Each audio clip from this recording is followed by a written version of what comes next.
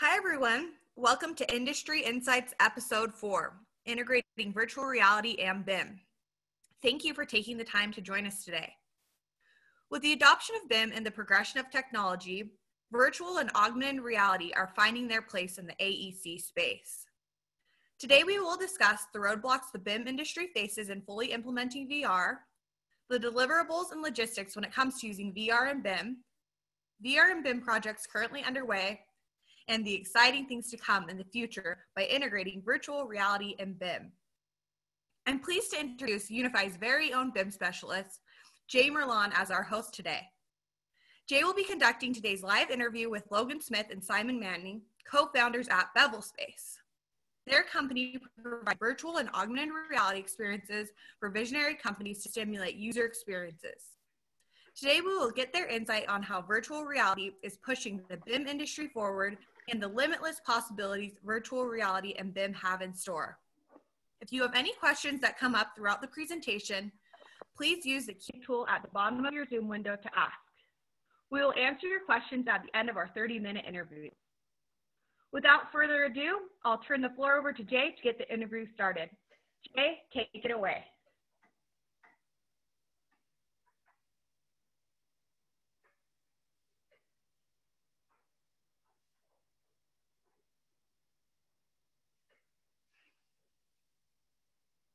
I'm sorry about that. It looks like we may be having some technical difficulties hearing Jay. Sorry about this. Just 1 second. Let me get this solved. Thank you for your patience, everyone. Okay. I think, can you guys hear me now? Sorry about that. Sure can. I can hear you. No worries. Let's try that again. All Jay, right, let's start over. All right. So thank you, Laura. So Simon and Logan, it is great to have you guys on the show. So I'd like to just kick off the discussion with you both telling us about your professional careers and how you ended up becoming VR and AR specialists. So Simon, do you want to get us started here? Yeah, sounds good, Jay. So my kind of intro into the world of architecture began as a model maker. I actually ran the model building studio for ZGF Architects, and my whole world was focused around communicating these complex ideas of space and form and approach. And so naturally, as virtual reality goggles like the Oculus came out, I started implementing those to kind of streamline my job. Started out with just kind of making model mock-ups so we could decide how that process went and make fewer of them. And then eventually we realized that it could apply to like full-scale medical mock-ups as well. And it kind of just snowballed from there. Until eventually I met Logan. Hi there, that's me. Actually, yeah, similarly to Simon, I started out working in architecture. I did architecture school, started at a firm, went through all of my, actually got my license, went through all the tests and everything, practiced for a while, and then virtual reality technology started to mature to the point where we had these consumer headsets, and AR started getting going with the HoloLens and then spreading from there. I got really excited about it. A lot of parts of the architecture practice had been frustrating. The difficulty in connecting, I'd say, the human experience with the design tools was pretty difficult for me. So I got really into it. I started up the virtual reality efforts at my firm, and then met Simon, and we started this venture. Well, that sounds awesome. Yeah, there's definitely a lot of exciting things happening in our industry, and VR and AR being one of them. So tell us more about Bevel, about how you guys formed the company, and more about what you guys do as well. Yeah, so we've got 3 of us co-founders, and we're starting to grow now because everything's catching on, and it's pretty exciting. It's always been a little bit difficult to define in a sentence what the company is because it's not a role that's ever existed before. We are creative technologists. We focus in AR and VR, and primarily serve the AEC industry because that's our background. It's sort of our special niche. Yeah, and as for how we all kind of got started, it was essentially, we realized that the two of us were in these silos at our respective firms, with these great ideas of solutions for the industry, but we weren't really able to properly share those or kind of spread the gospel, so to speak, from our positions. And so rather than kind of being these separate competitors in these other cities and trying to kind of work on our own, we decided to kind of join forces and kind of create Bevel as a way of spreading these ideas, so to speak, just kind of getting the good word out about how this spatial technology can apply to this industry that we all care about so much. Yeah, I think we were both itching to strike out on our own because there's so much inefficiency in reinventing the wheel, every single firm having to reinvent the wheel for themselves. And some mutual friends kept saying, no, you guys need to meet each other right now. And I'm definitely... I think before tying the knot and starting, we met once in person at a happy hour, and then basically from then on we pivoted to using Rec Room as like a virtual meeting space for like handling negotiations for how this business was going to be run. We thought, what better medium to use than VR for, since we are kind of spread between Seattle and Portland, it made it a little bit easier to kind of bridge that gap getting started. So that virtual meeting platform, that is a virtual reality meeting space? Sort of.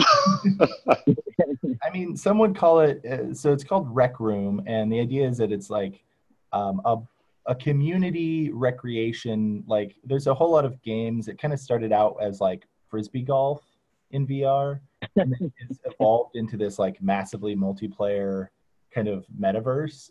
And so they just happen to have lounge spaces with whiteboards that you can meet up with and kind of have a private room to yourself. And so we decided to meet there, and we had, as much whiteboards and a bunch of different colored markers to just sketch out our ideas. We've actually tested a lot of purpose-built meeting spaces and haven't found one that we liked better than just Rec Room.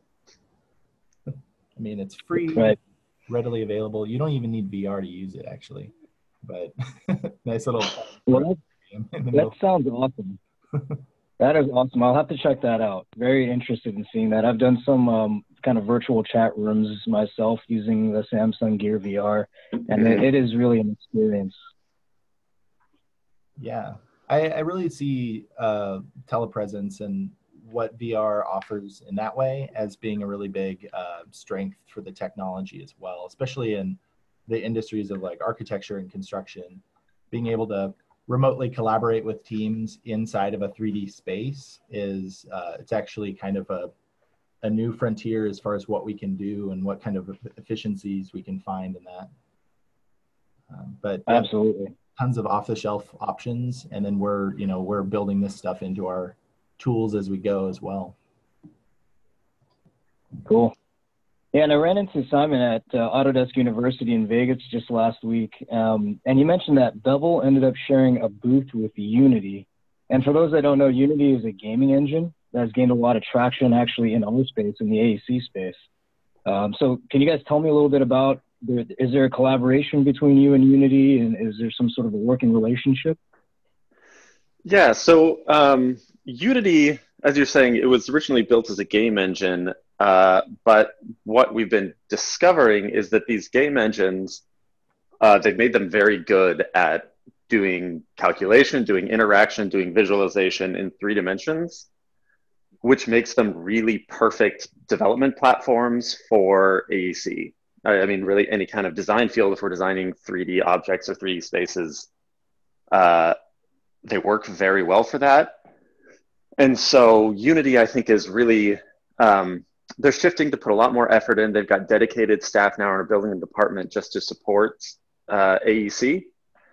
And this particular Autodesk University was a bit of a coming out party for them in a way. And so they needed good examples of people using their platform to develop for AEC. They saw a demo of ours a while back, and we were introduced to them by a mutual friend, I guess. They liked the demo and said, "Hey, could you please show something like this in our booth? And we can talk about how our platform is being used to help the industry." Well, that is awesome. That sounds like a great opportunity for both of you guys. Yeah, it was really fantastic for us. It was a chance to talk to a lot more people than we normally would have about things that we're passionate about. That's great. So let's go ahead and jump into some details on projects. So like more specifically on how VR and AR can be used in our industry. What are some use cases that you guys see that are really changing the way we design and construct buildings? Oh man, there's. Where do we start?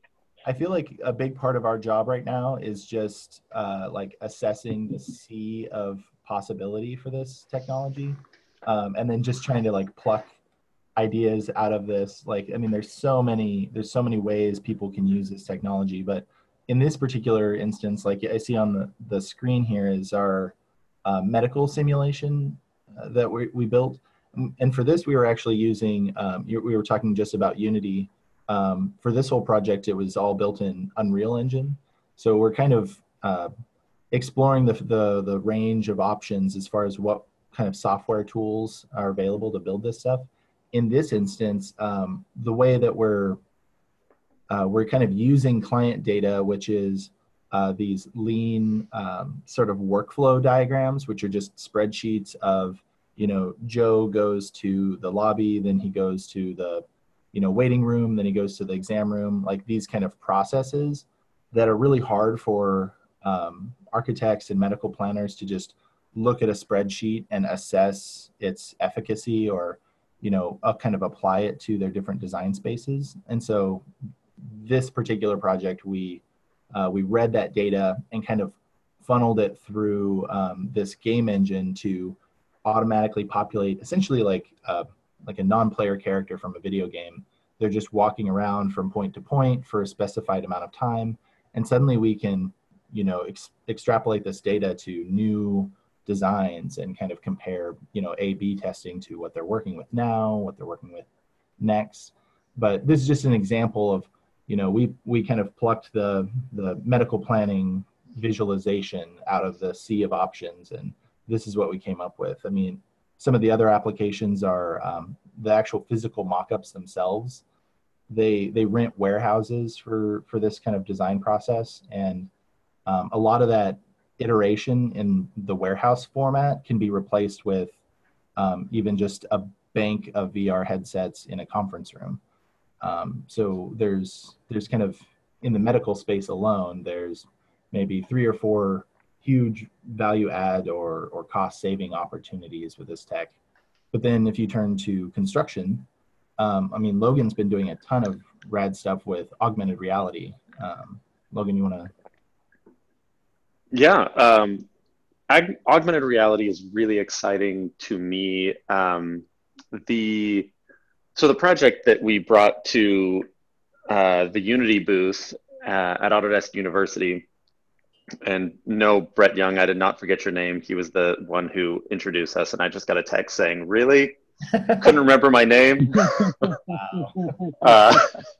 Brett is very good at connecting people. That's a talent of his, and we are grateful for it. But the application that we brought there was where you basically point an iPad at a drawing set, and oh, you've got it up here, perfect. And the model exported from Revit shows up there on the drawing set, cropped to the same views as are shown on that plan, because a lot of people have trouble reading 2D plans and parsing what that actually means. And even if you're an expert in the field and you've been doing this for a long time and have experience, there's still information that isn't on the sheet that you want to get access to. So we have the BIM data and the BIM model brought right here onto the sheet where you can look at it and understand what the drawings are trying to show. That was really exciting for a lot of people. There's a lot of use cases in meetings like design review board meetings or client buy-off meetings, or even getting people on the construction site to understand the 2D drawings better. And then beyond that, I'm getting more and more excited about the potential in one-to-one construction site augmented reality, where you have a BIM model overlaid exactly onto the real world, aligned with it automatically. So you have a physical wall there, and then you have your BIM with all of its metadata saying, this is what this wall is supposed to be. Yes, you need to be putting in all of the fire protection, and a lot of people are asking us for that use for quality control to prevent rework.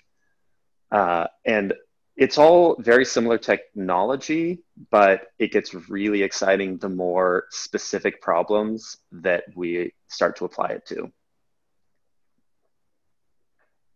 Absolutely, yeah, that makes total sense, especially on the construction side, because as you said, it does get difficult to read a 2D plan, and there's often missing information as well. So yes, this screenshot I have here is really intriguing to me, because you can still see the 2D plan sort of, underlaid under that model. So very cool stuff there. And just so all of our listeners know, Bevel has a YouTube channel, which I've taken these screenshots from their videos. So I do highly recommend that you check out these videos, because these screenshots definitely do not do these projects justice. I mean, they have videos where you see them sort of orbiting around these sheets, and you can see that model kind of augmented onto a drawing. So again, very, very cool stuff, guys. And by the end of the week, I'm hoping that Apple will finish approving the demo app. So with this particular application, we will be able to send you PDFs of the drawings and send you the demo, so that you could actually put it on your own iPhone or iPad and try it out for yourself if that's something that you're thinking about using in your firm. Very cool. So would I print out a drawing and then use your demo app and look at the drawing on a table using the app? Exactly. I mean, just the same way that we're using it here. Yeah, I personally would love to get into that. That would be awesome. Yeah, I mean, a lot of the augmented reality and virtual reality, it's hard to really understand what it's like unless you're doing it, because the whole thing is your computer screen isn't quite adequate. Drawings aren't quite adequate, and that also comes with trying to communicate how the augmented reality or virtual reality projects work. It is always a challenge to help people to understand the potential of the technology until they try it for themselves. Right, definitely. All right, so this is the second video that you guys have on your YouTube channel, which again, I think it's a similar platform. Would this model and drawing be available in the demo that you mentioned as well? No, actually, all of the demo is going to be using the other project. This is what we're showing here is actually the precursor to the app that you were showing earlier. Oh, okay. Great. Well, this one as well, for all of our listeners out there, definitely check out this video. There's some very cool demonstrations that they do on video. This last one that I pulled off of your YouTube channel was also cool, because it shows annotations on this object that is extruded from a drawing. Can you guys talk to us a little bit about this one? Yeah, in this one, we actually had it pull directly from the annotations that were on the sheet. The cool thing about working with BIM to make these is that all of this information is a lot more, I mean, it's there, it's within the BIM. We are generally working with Revit. Most of our clients are in the US, and that's sort of the 1,000-pound gorilla. And so in this case, we have these Revit drawings, and we just pulled this stuff directly from it. Fun fact, this is the demo that Unity saw and that made them invite us to work with them in Autodesk University. Very cool. So those were a few examples that I had pulled from what I've seen of your work. But do you guys have any other projects that you'd like to share with us? I think the rest of them are kind of under some level of NDA. So. Okay. I'm thinking through. I mean, I guess just without giving any specifics, we also work in immersive virtual reality, things like HTC Vive and Oculus. And while there are some projects where really making it look great is a part of the job, we really push towards interactivity. We like this as a design tool where we're delivering data, both delivering data to the user and letting the user input, getting data from the user to assist the design process. I think a lot of the perception in the industry of what virtual reality and augmented reality can do are, I guess, as just showy, because those platforms are generally marketing themselves for entertainment and games, but the potential that we see and that we are working on is definitely tools. These things are useful, they're interactive, and data-driven. Yeah, there's a special kind of ergonomics that comes out of VR and AR because you're actually working with your body in a physical space. So things like where shelves are placed and, you know, casework and kitchens and things like that are perfect for this kind of immersive tech because suddenly you now know what's comfortable as opposed to just kind of working on maybe plans or elevations and kind of trying to keep things in pure just dimensions. Now, when you add the kind of the human element to it, it really enhances the kind of data you can put in and get out of that. Mm-hmm. It's really amazing the amount of information that you can get from very subtle human kinds of movements. Our friend Alex Colom in New York from Agile Lens talked about using VR in theater design and how he used to make renderings from all these different seats around a theater. And then getting into VR, just the subtle thing of being able to lean slightly to the left, you understand so much more about your place in the theater, the quality of the view, how far away the stage feels to someone sitting in that seat. Even though it is a very small thing, you would think it would be the same as the rendering, but you just can't communicate things like scale and distance and proportion and interaction with a space in any other way. Right, absolutely. And I can imagine, you know, like a building owner or a client, or, you know, a user group, say like a doctor, trying to verify the layout of a lab or an operating room. Being immersed in this virtual technology is probably infinitely better and more productive than looking at a 2D plan, which they probably don't look at every day like we do. Mm-hmm.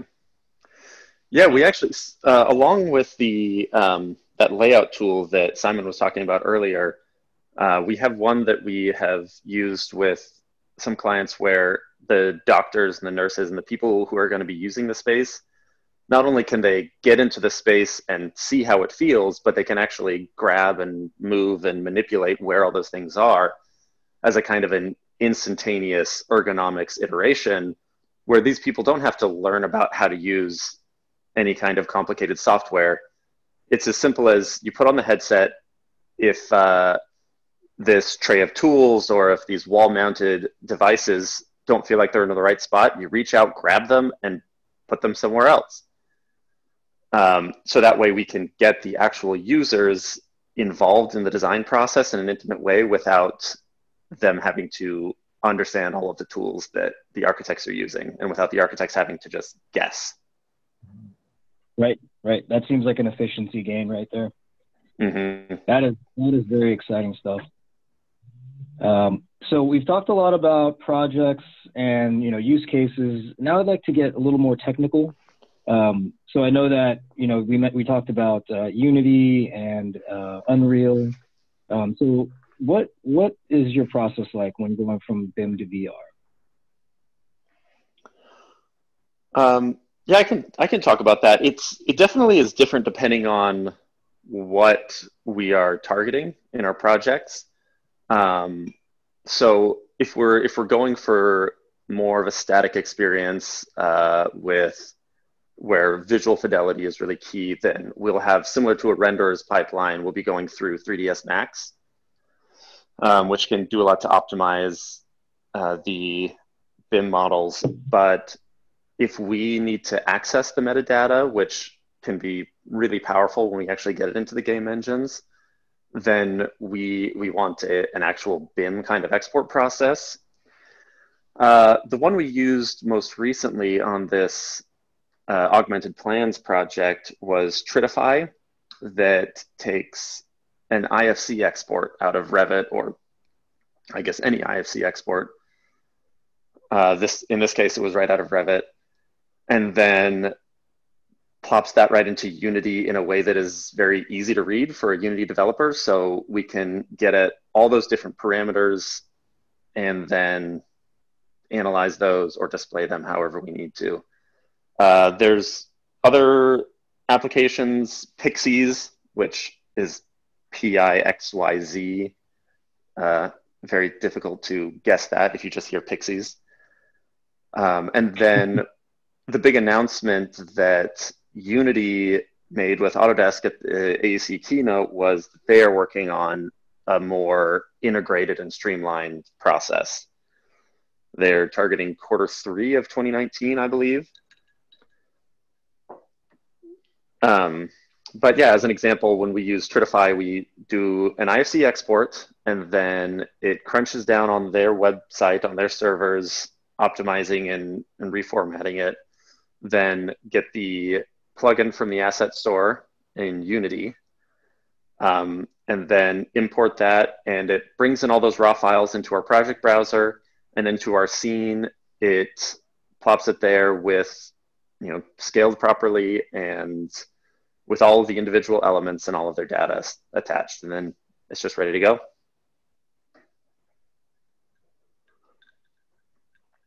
Very cool. So no, I know that the game engines and some of the other applications that you mentioned, they work great with AR and VR, but I realize that these platforms still require some custom code.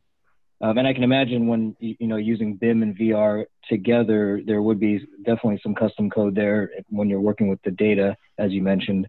So how much effort would you say is put into the custom development piece for this process? I would say, it definitely requires custom code at some point from someone in order to produce custom interactions or custom results. But also, the way that game studios work generally is you have some coders, some 3D artists, some technical artists doing scene stuff. And so if you have somebody setting up a project for you who is a coder and they're building all the tools for you, they can definitely set it up so that someone, without having to write a single line of code, can go in there and use that game engine project for a new project and use it over and over again, whatever the custom coder has set up. And then also, if people are intimidated by the writing out for loops and learning syntax, take Unreal, for example. There's a totally visual scripting language. Simon would probably speak better to that. Yeah, it actually, that was part of what drew me to Unreal to begin with, is I had a lot of experience with Grasshopper and that kind of node-based programming. And so whenever I went to Unreal, I found that I could kind of carry over a lot of my kind of like logic chains and like how the data is flowing through. Although what I realized is the kind of, it kind of spoiled Grasshopper for me, because then I realized how limited that format was compared to Unreal, where you can call new executions and run things in parallel. Whereas Grasshopper, it's kind of a continuous stream from beginning to end. Here, Unreal, I could kind of lay out these atlases of code where this would run when this happens and this would run when this other thing. So it kind of let me expand on that knowledge a little bit. But yeah, definitely what Logan was saying about building these tools, I mean, the extensibility of these game engines, I think, is what makes them so powerful. A lot of people ask us, you know, which one should they choose, Unreal or Unity? And it's like, I mean, honestly, it comes down to just pick one and go. Like, use something, because it really multiplies your effort whenever you're starting to produce renderings or fly-throughs or all of the kinds of things that we're interacting with BIM data to generate. Like, these game engines, they really enhance that dramatically. So at this point, I mean, it's essentially just whatever you're comfortable with, whichever one kind of appeals to you, just run with it. We haven't really found a huge difference in those two main game engines as far as, like, does one offer any tremendous advantage over another? And at this point, they're getting down to such fine grain and advanced features that the sort of average use case for AEC is well within, like, kind of what both engines are great at, which is manipulating data and kind of visualizing it. So great. Yeah, that's helpful to know about the two different game engines, because they're probably sort of going head to head right now in our space. But what about programming languages? So for any of our listeners that are interested in VR and picking up a programming language, is there a specific language that either of you would recommend? So I mean, I went through the same question a few years ago, and I went with C# because I was working as an architect, as I said, and I really liked the same language was good for Revit plugin programming, and was also the primary language for programming in Unity. So that way I was kind of two birds with one stone. yeah, nice. Cool, that definitely makes sense. All right, so let's start to talk more about BIM and its role in VR and AR. So obviously the models you receive from your clients contain BIM objects such as, say, Revit families.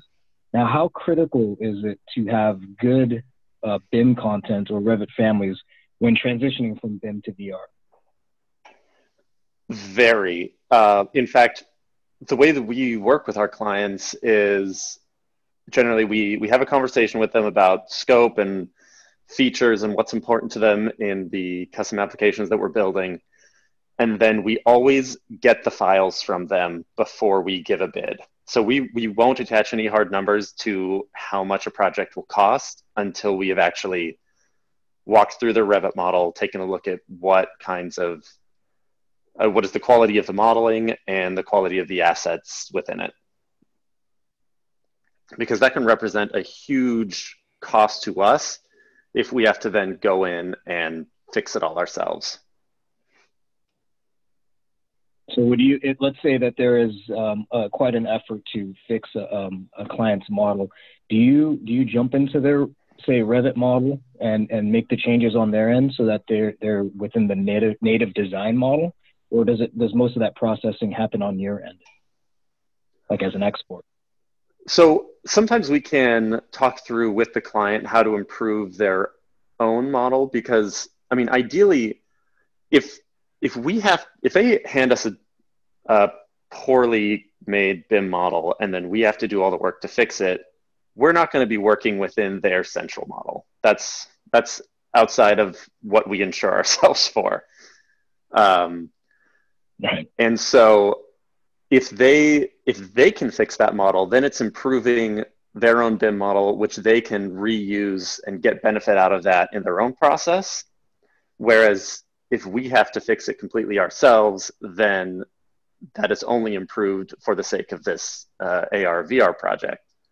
So if we can help clients or advise clients on how to take care of it themselves, that can reduce the costs of what we have to charge our clients, and it can help them have a more efficient process overall, because better BIM pays itself off over and over again. Very true. And how do your processes and workflows really support the data side of BIM? Are you I saw earlier on the AR utility poll, there was some metadata shown and displayed to the end user. Is that something that you guys are building, like sort of more of these interactive virtual environments where you can start to browse the data within BIM? Yeah, I guess sort of a mantra on this augmented reality with design and construction is data in context. And that goes both ways, whether you're on the construction site with AR overlaid and you need to access information about where you are right now, you have the context of where you are. Or if you are looking at data, you have the context of all of the model around you. The same with input. If you are there within your design model and you are needing to mark down changes or notes or quality control to-dos, if you are punch listing, then that data is within the context of its space and time. Right. All right. So I'm sure we could have an entirely separate discussion on hardware and devices that support VR and AR, just because it seems like every day we see improvements on these devices, as well as entirely new companies being formed to manufacture new devices. So I'm curious, in your current experience, what devices and hardware have you been playing with, and what's your favorite so far? Speaking of favorites. Right there up on the screen. Yeah, I had a short conversation with Simon about Magic Leap, so I thought I would throw this on the slideshow. Yes, well, sadly, Logan has our one and only Magic Leap, so. I'm not sad about it. I'm sure he could talk a little bit more about some of the rad stuff. Yeah, I mean, a little bit like the platforms, it's more important to be using something than to worry about which one to use. I mean, we definitely have our preferences because we're steeped in this stuff. When it comes to virtual reality, whenever possible, I favor something with 6 degrees of freedom, kind of an industry term, but basically, if it can track your movement through space as well as just which direction you're pointing, then there's a lot more information that is being served to your brain, a lot more interactivity possibilities. And then with augmented reality, you have your handheld mobile, which we have found a lot more use for than we originally anticipated because it is so ubiquitous. Everyone probably who is listening to this has an AR device in their pocket. And then when it comes to the headsets, for AR, there's HoloLens and Magic Leap are the two big ones. Magic Leap is obviously more advanced. It came 3 years later. HoloLens, actually, you can use it on a job site because it has a hard hat attachment available, and it is certified safety glasses, which is really cool. But then the Magic Leap is a lot more powerful and has input methods that enable a lot more robust kinds of interaction. It has a controller with 6 degrees of freedom so that you can use precise controls, kind of like the VR headsets. It has eye tracking. It has a more robust hand tracking.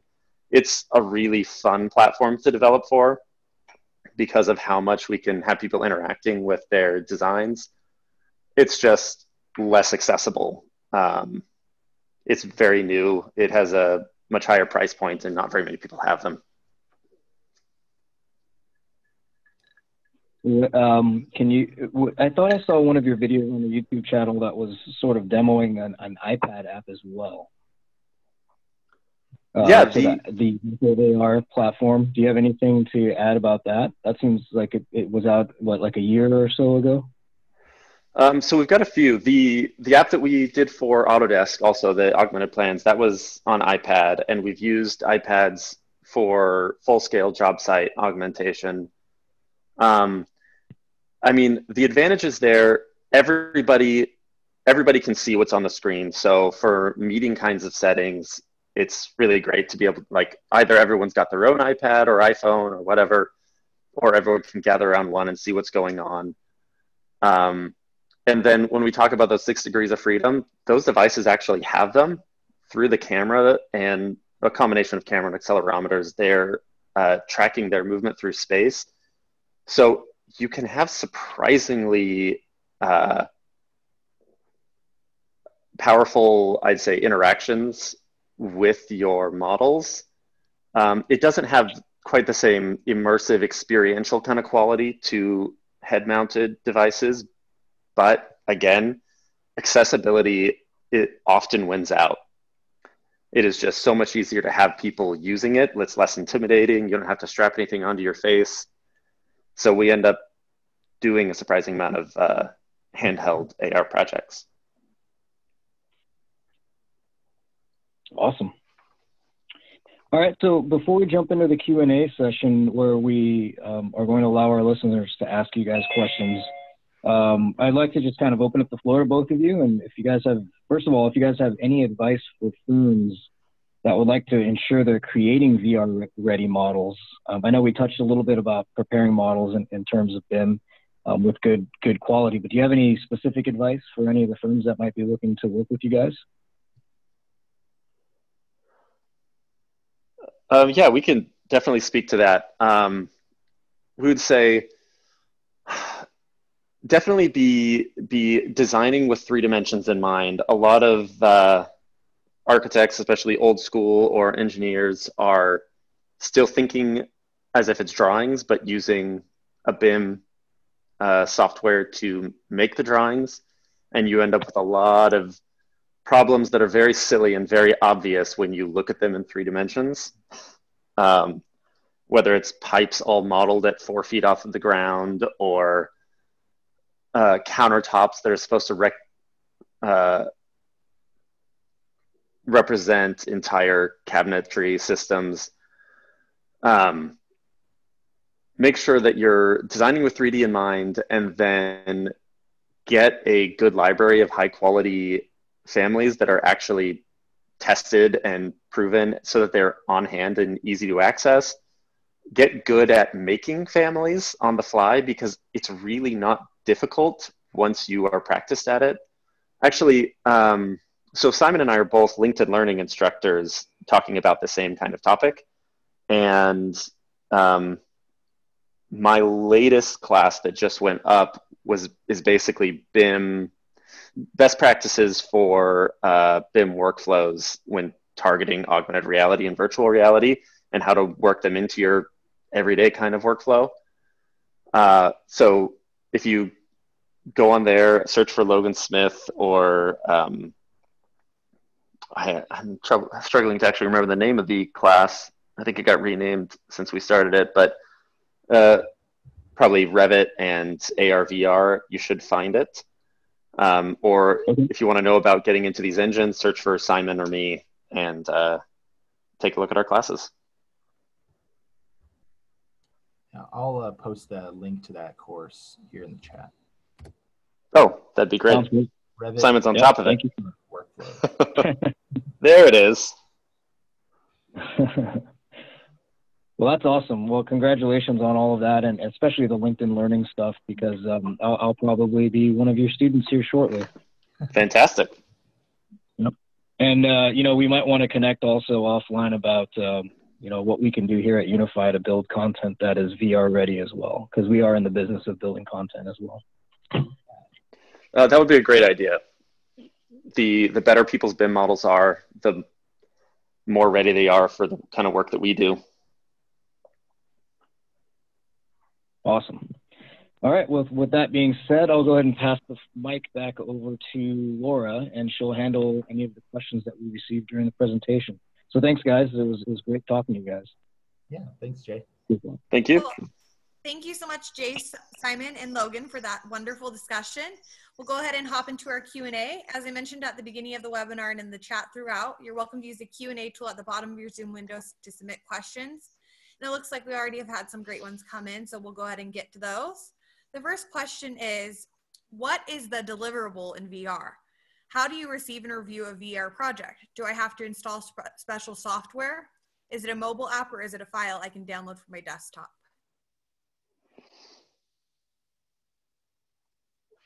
Well, I'd say it can be a lot of different ways. That's a question with a lot of answers. Um, so for instance, there are softwares that are out there like Enscape, where someone can make a VR walkthrough that you just send someone that is an executable, they double click on it and it's running.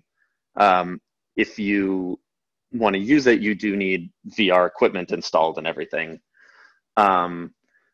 With most of our clients, like if we are delivering a mobile AR application, then we just help them get that app installed onto their device. But I guess, yeah, it can be many different things depending on what you're using.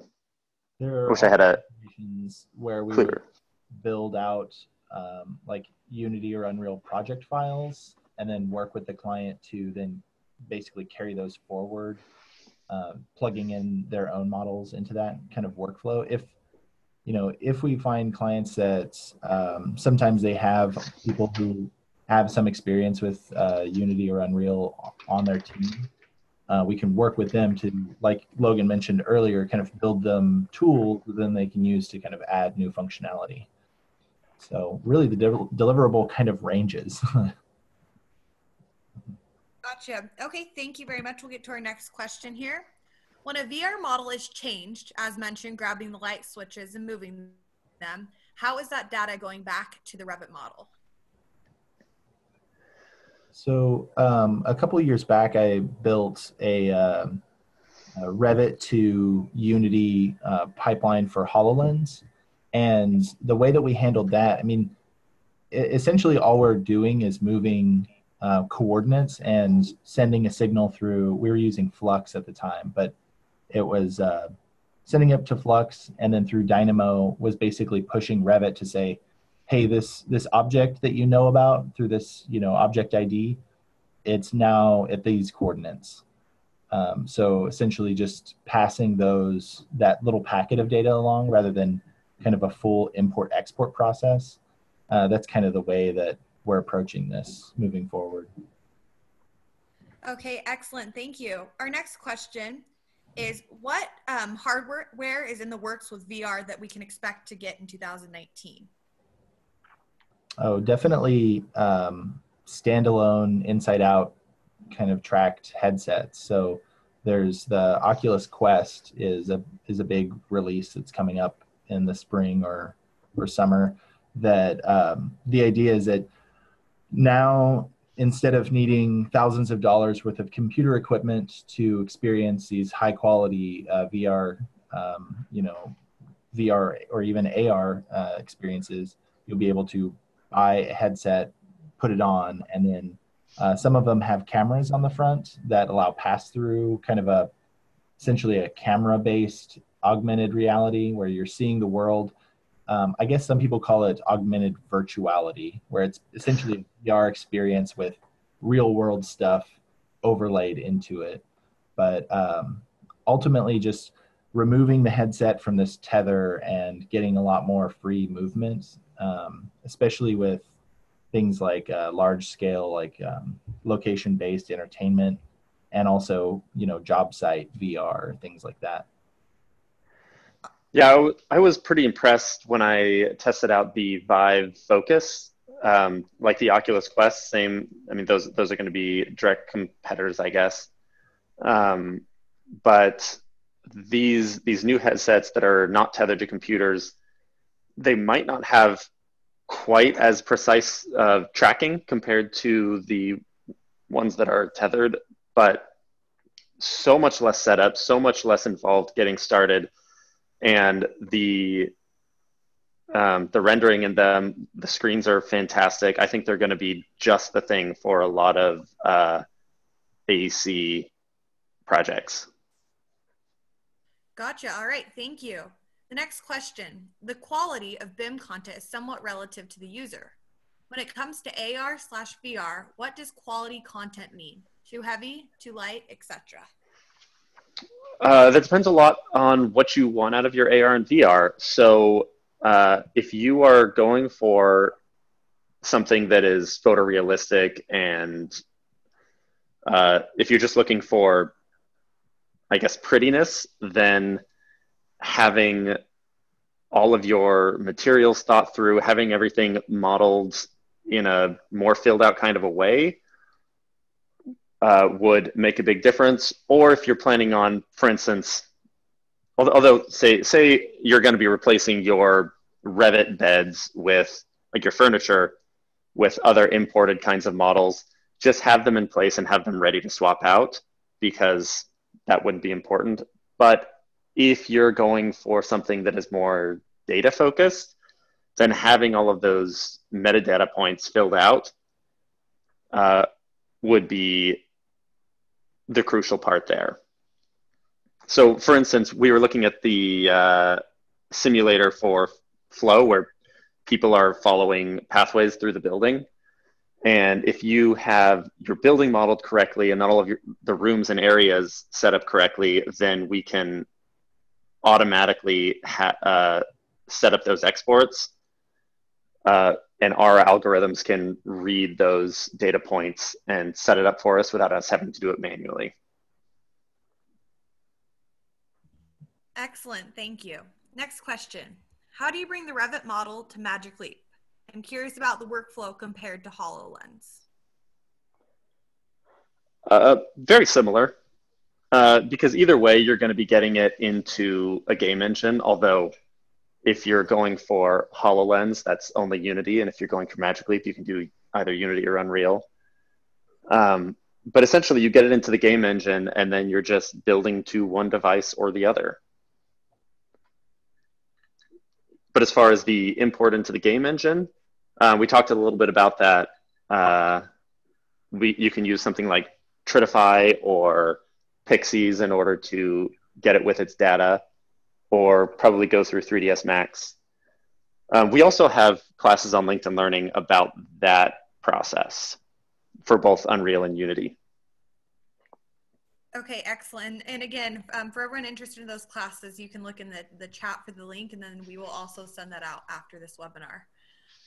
Okay, our next question. We're looking to implement a VR project. What are the basic tools I need to get started?